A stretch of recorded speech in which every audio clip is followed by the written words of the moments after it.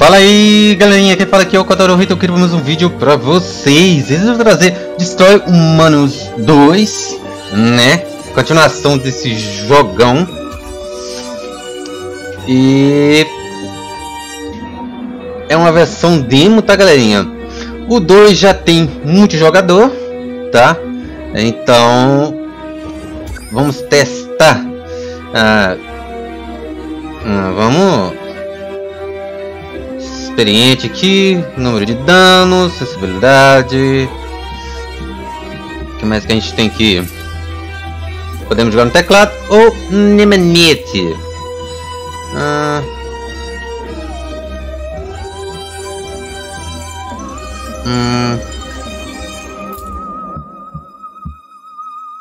Tá, vamos organizar isso aqui.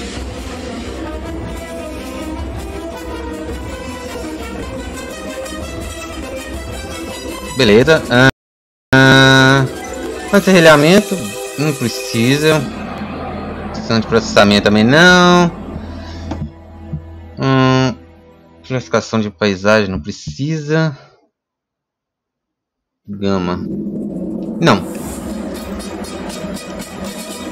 Beleza, vamos lá.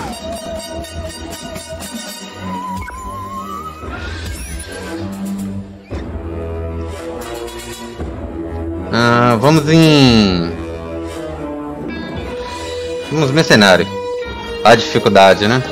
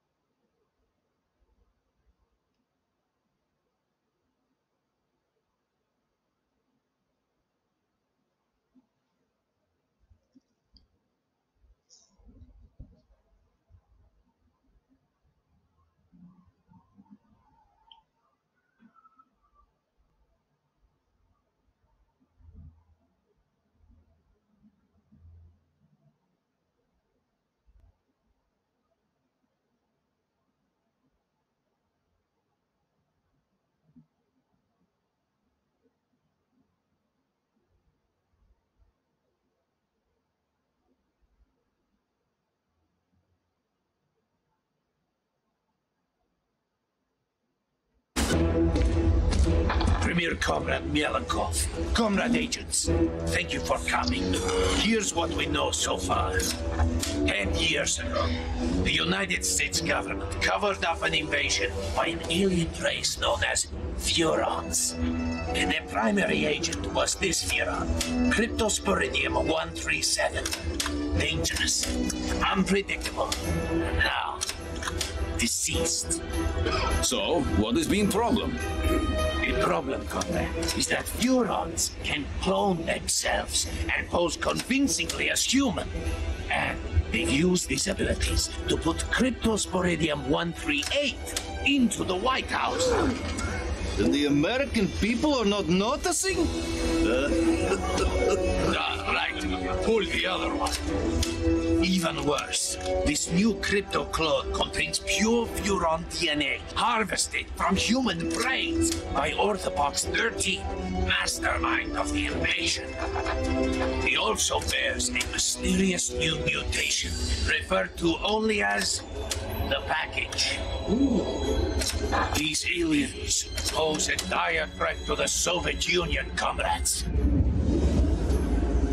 And so must be destroyed.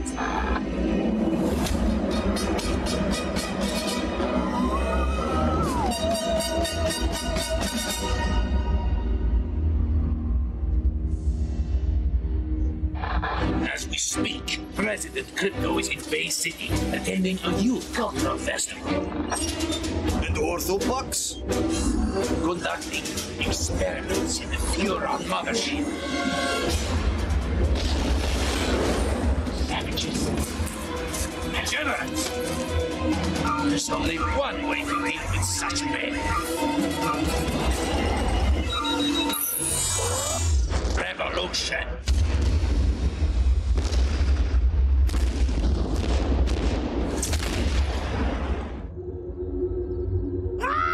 Uh-oh. Now that can't be good. Greetings, comrade. Mother Russia sends her regards. You expect me to beg, human? No, little Fioran. I expect you to die. Mine's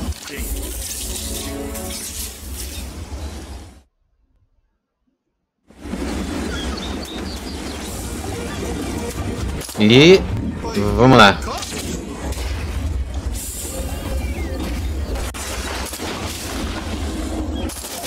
Beleza.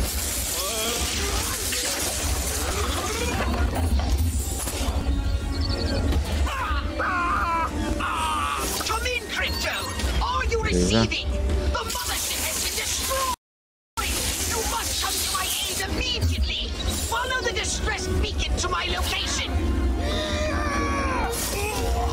Beleza.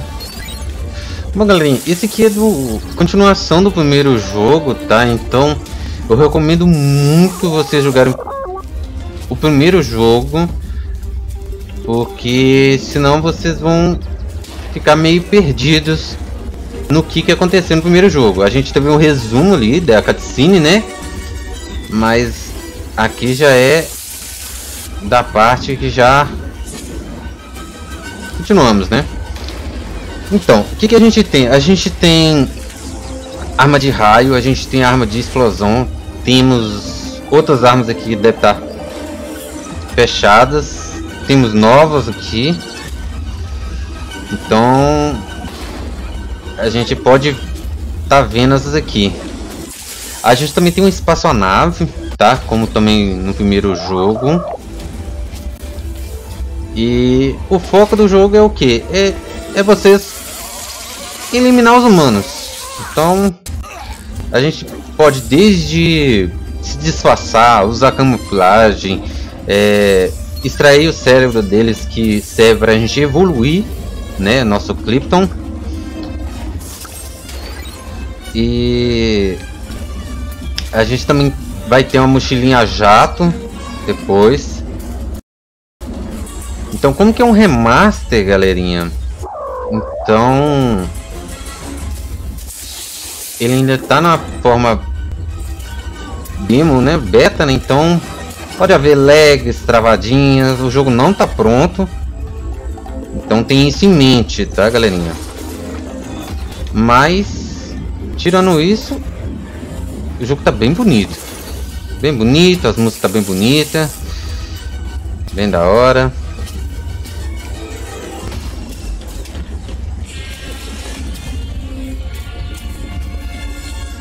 Deixa eu...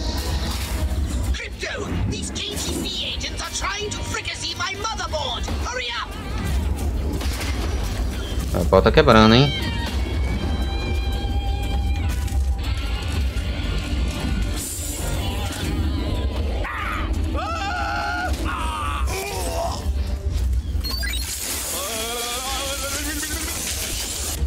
Foi.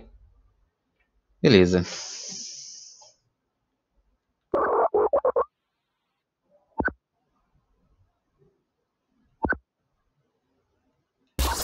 Tá, isso aqui a gente já tá usando, né, que é o telecinese, né?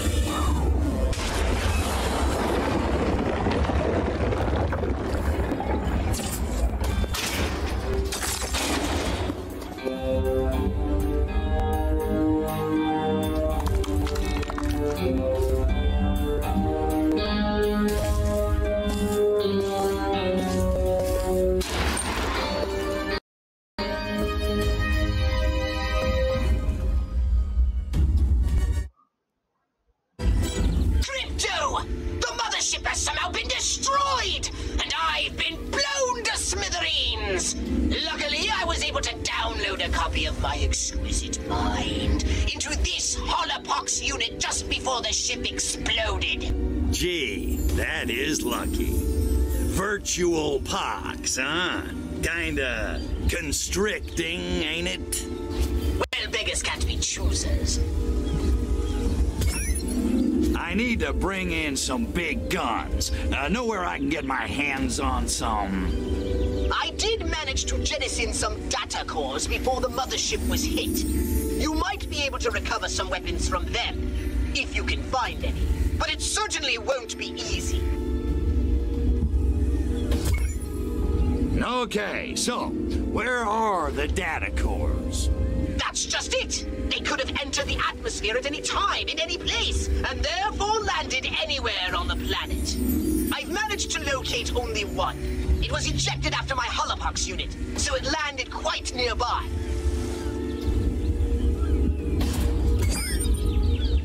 What's a data core?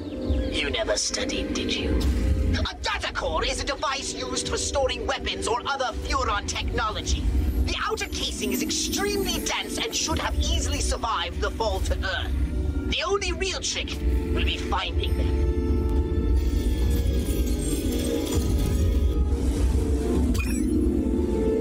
I didn't bring any with me. Figured heavy artillery ain't exactly the smoothest way to charm the genes off a pacifist hippie chick. Oh, I knew it! I knew your unnatural interest in humans would bring us nothing but trouble!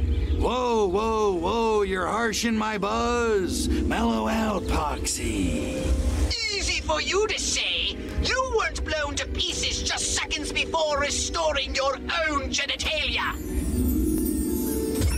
Well, I guess there's nothing left to do but scout the area and find that data core.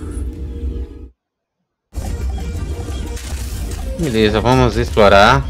Ele tá dando umas lagadinhas, mas é compreensível que é uma demo, né? Então a demo, o jogo não tá nem mediante pronto, né?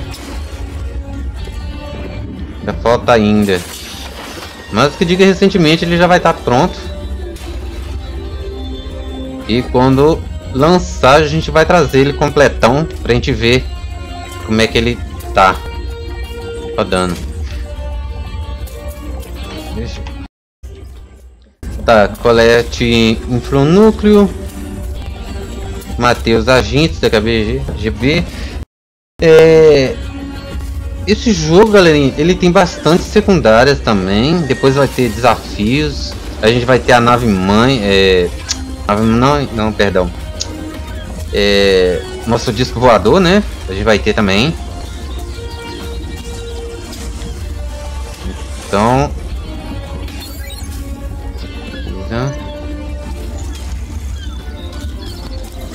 é um jogo de mundo aberto, tá, galera? Então a gente pode fazer a missão e também pode explorar, né?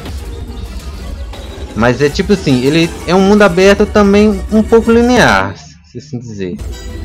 Deixa eu ver o que a gente tem aqui. A gente tem... a gente vai ter os outros estilos dele, né? Como é a demo, vai estar liberado, né? Mas provavelmente esse aqui vai ser DLC para a gente comprar, como sempre, né? Os jogos de hoje em dia tudo tem que ser comprado. Ó, esse é novo, hein? Esse aqui lembra muito Darkseid. Fiz também no canal, tá? A campanha completa, galera.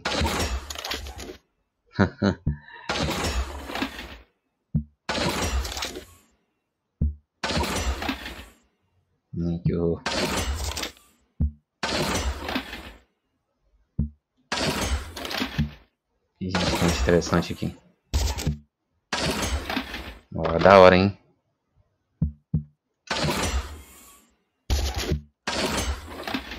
Ainda tem mais estilos ainda. Provavelmente esse aqui deve ser DLC, né? E a gente vai ter que comprar, né? Como sempre. Os jogos de hoje em dia tá muito mercenário. Tá, a gente tem estatísticas, temos imagens, temos artes, arquivo secreto. Esse aqui é música. Aqui temos informações, né? Temos um mapa. de onde nós estamos. Lógico que não é só esse mapa, tá, galerinha? Vai ter outros mapas. Então, é isso aí. Bom, essa demo tá bem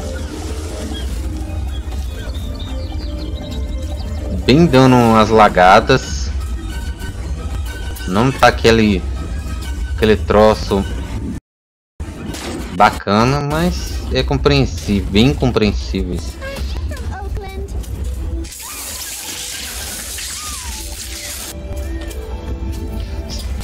Os NPCs tá bem diferente também.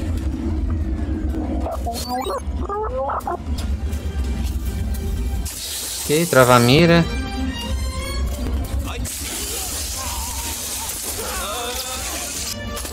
A gente também vai ter evolução de armas, tá, galerinha? Então,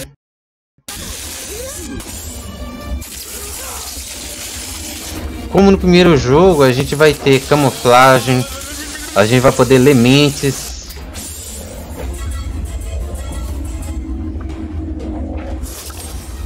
Beleza, pra gente evoluir.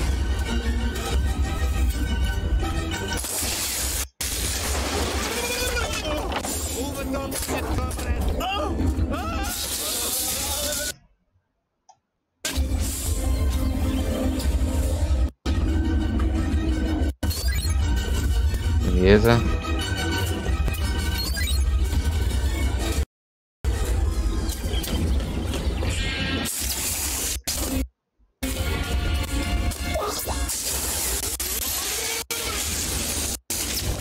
There's a data core on top of that room. Oh, if only you had some way to get it. Like, oh, I don't know. Maybe some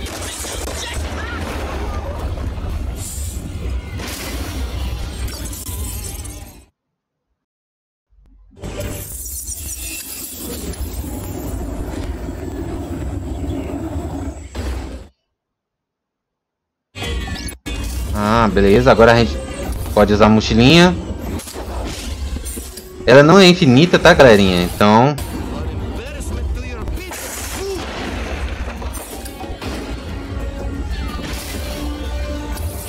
para carregar.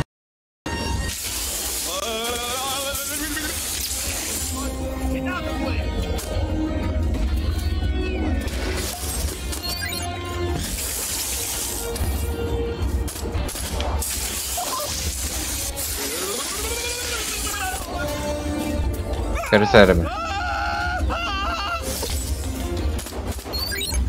Beleza.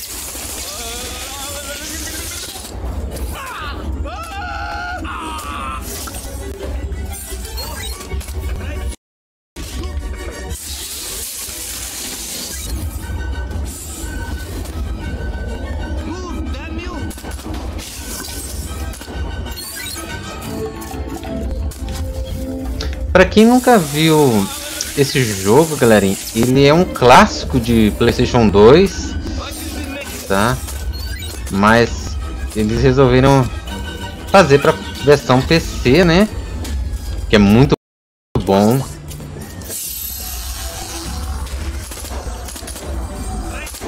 Tá, tem dois inimigos aonde? Lá em cima?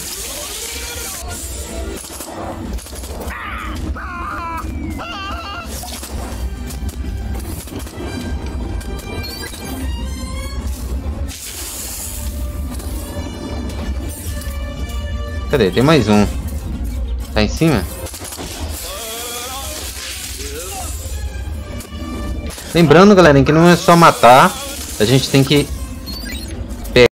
pegar esses cérebros aqui para poder evoluir. Porque senão não tem como evoluir, né?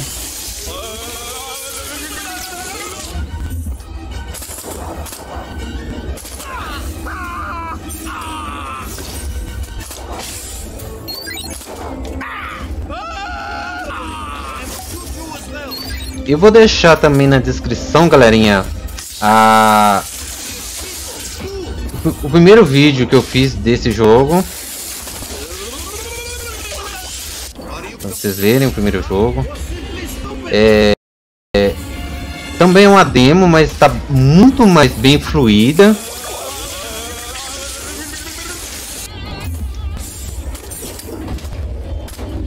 A gente tem níveis também de... Pegou? A gente tem níveis de, por exemplo, de alertas. Dependendo da alerta que a gente vai fazendo, por exemplo, quanto mais humanos a gente matar, mais alerta dá. Então aí vai começar a vir mais inimigos, vai vir tanques de guerra, vai vir outras aeronaves. Opa, deu uma lagada.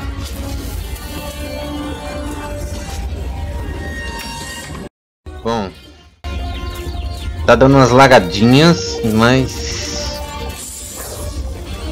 paciência, né?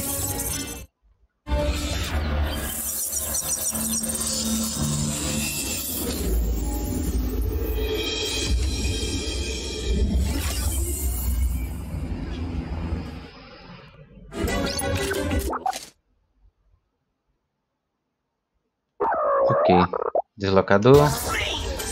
Those Soviets are going to be a bigger headache than I thought.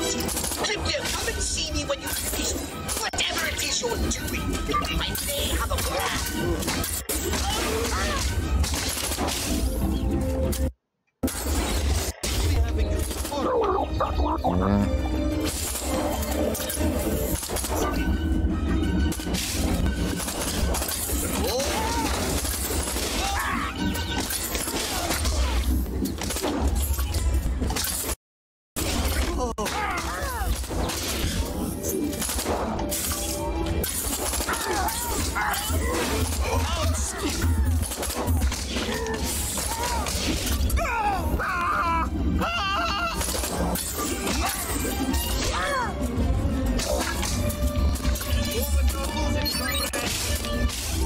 Morrendo.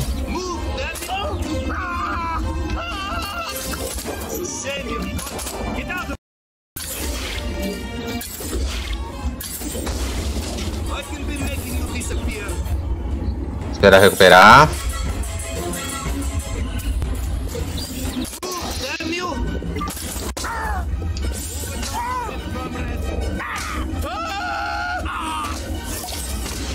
Certo, já deu uma bugadinha. Opa.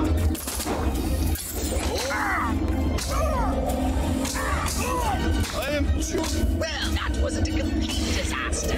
Now get back here. We have much to discuss. And by discuss, I mean I have your new orders.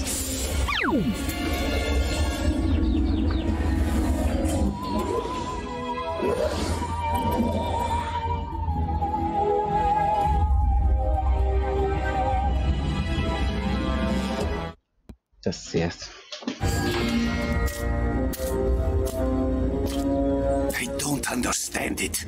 We blew that alien spacecraft out of the sky, and yet the shriveled geriatric one somehow survived. These Shopas must be harder to kill than we thought. I spit on them.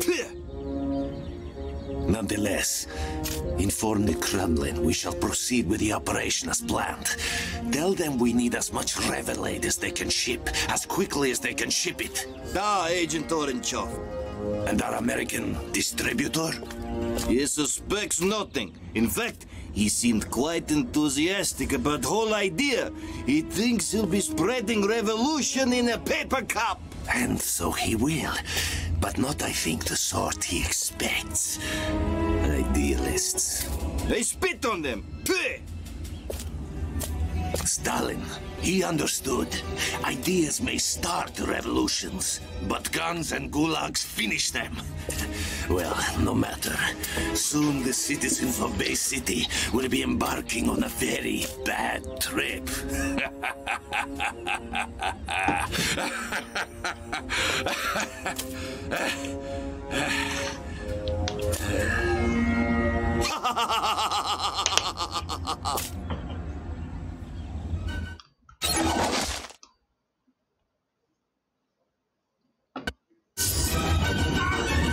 Ok.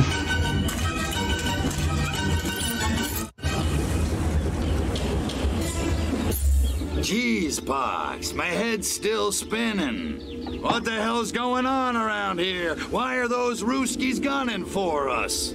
Frankly, Personally, I'm more concerned with how the KGB managed such a successful twin strike. They're not usually so organized. We need to find them, Crypto, before they spring any more surprises. Okay, so what? I just start knocking on doors and doing the slice and dice? You do not! The KGB are hardly likely to hang around if you just start indiscriminately blowing away humans. Yeah, well, I was just brainstorming. Well, stop! I've done a little research in the criminal files of the local constabulary. Apparently, there's one informant in Bay City who always knows what's going down on the streets. They call him the Freak. The Freak, huh? Yeah, I've heard about him. Cat's got connections all over town. He's kind of a burnout, though. From what I hear, he doesn't even need drugs anymore. He lives in his own personal mental lava lamp. But if any of those stinky monkeys knows what the KGB are up to, I bet he does. Then I suggest you locate him and find out what he knows. All right, enough chit-chat. I'm off to find her little hippie friend, the Freak.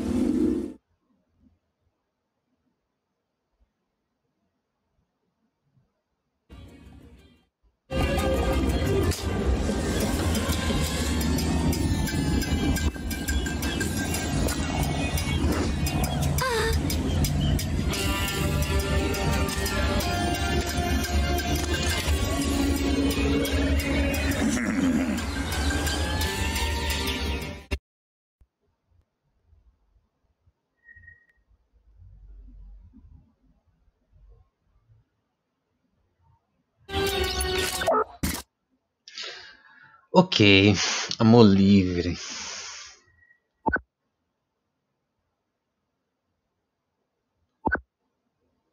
Algo que também que a gente já tinha no 2. Só mudou o lume, né?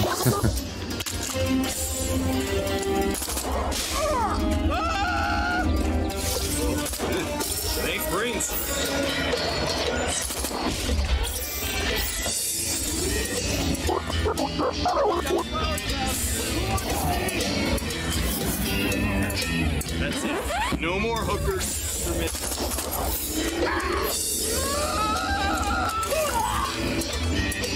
É, isso aqui já é novo. Did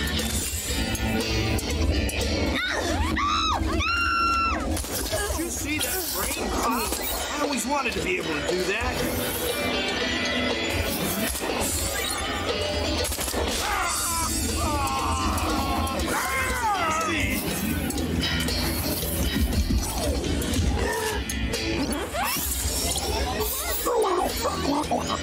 Aqui a gente já roubou o corpo.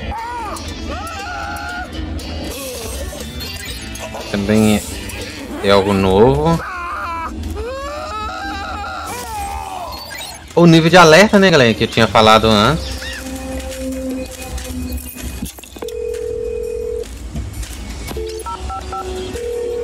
Police dispatch, is this an emergency?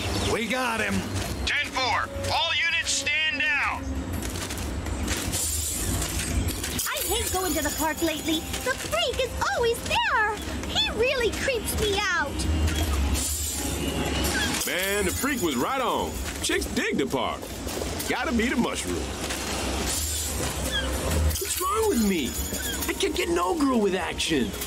Maybe I'll ask the Freak for some tips when I get... That freak at the park should be put away for good.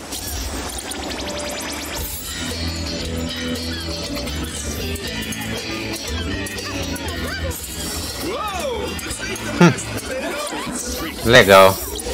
Bom, galerinha, eu acho que deu pra gente tragar um pouquinho. O jogo não tá bom. Mas é a demo, então... Down at the park, I'm gonna make him cut his hair and get a real job. Hey, that'd make a great country song. Então, paciência e esperar. I wonder where the Freak went. Probably up on the hill doing his mountaintop hermit routine. Weirdo. The Freak promised me some of the primo stuff if I visit him on the hill later on. He's kind of creepy, but I do love his fine Colombian.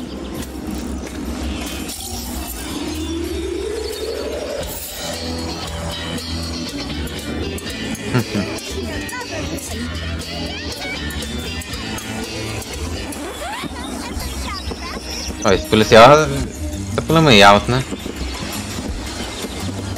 Esse aqui. Bom, enfim, galerinha, é isso aí. Vou esperar o jogo lançar, esperar esses lags, esses bugs dar uma melhorada. E depois eu trago o jogo completo aí pra vocês. É isso aí, galerinha. Não esqueçam de comentar, dar um tapa no like. E isso aí. Kotaro Hitoki saindo aqui. Falou, até mais. Fui. Ou melhor, sayonara.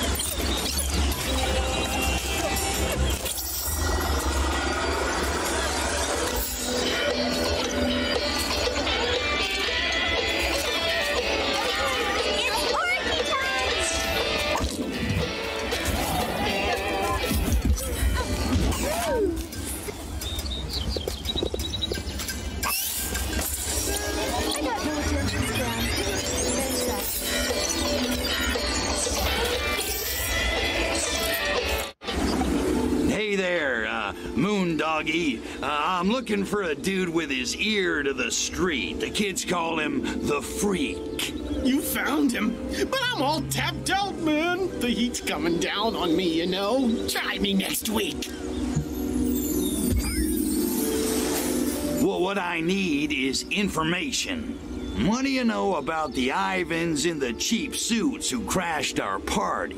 You mean those KGB cats? Yeah, those dudes are straight, all right. They make Jack Lord look like Abby Hoffman. Only they didn't crash, man. They were invited. Who invited the KGB to harsh our buzz?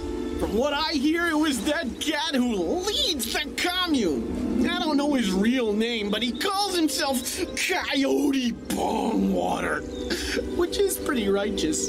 Supposedly, he's like this master of tantric meditation and spiritual healing.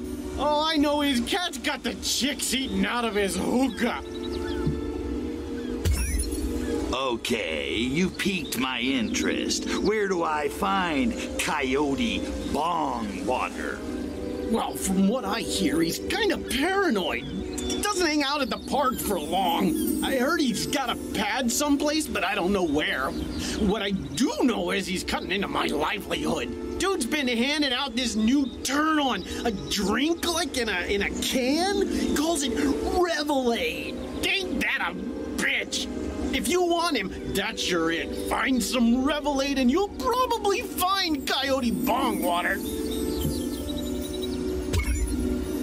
What's in this Revelade stuff? He claims it's like an all-natural elixir that enhances your cosmic awareness or something.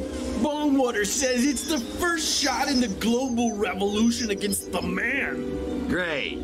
Great. Like the monkeys aren't revolting enough already. Thanks, Freak. I gotta go find Coyote Bongwater. I can't believe I just said that.